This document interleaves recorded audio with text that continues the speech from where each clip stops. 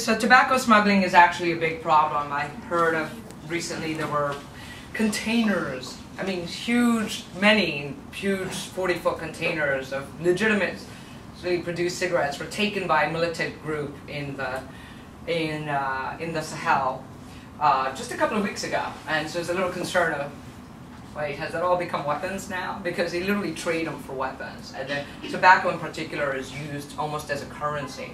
Tobacco and drugs, more than anything else. And so these are just examples of a particular Belarusian gang that smuggling from Belarus into Western Europe. And there's huge overproduction in Belarus. So what I have been looking into is not just the downstream gray economy, but the upstream. When you have this quantity of illicit production, somebody's feeding it. Somebody's providing the raw materials to it. And in the case of tobacco, these are often either counterfeit, so they're not made by their big tobacco companies, or something else called illicit whites. But they're still getting the filters and they're getting the cigarette paper. And there are only a few companies in the world that make them. And they're huge. Alright? So that's been my latest pet project, is looking into that. Here it is. So for instance, the guys who make the filters, right?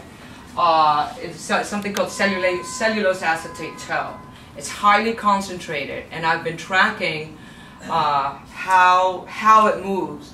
That Eastman and Celanese, for instance, are basically overselling 10% of their sales, at least 10% of their sales are obviously going to criminal networks, and they know it.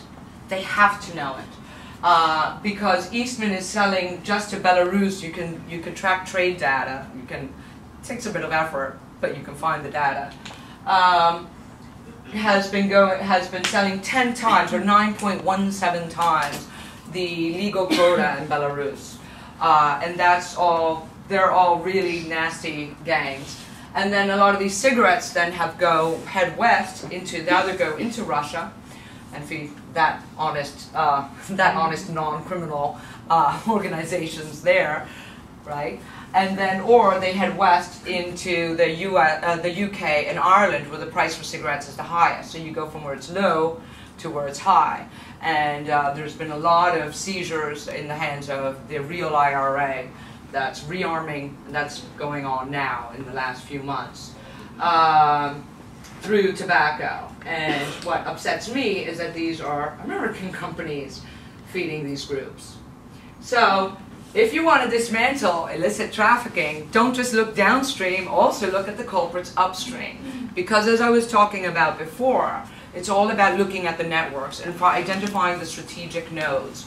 Stopping an occasional container of drugs or pharmaceuticals or tobacco or counterfeit bags ain't going to do the trick.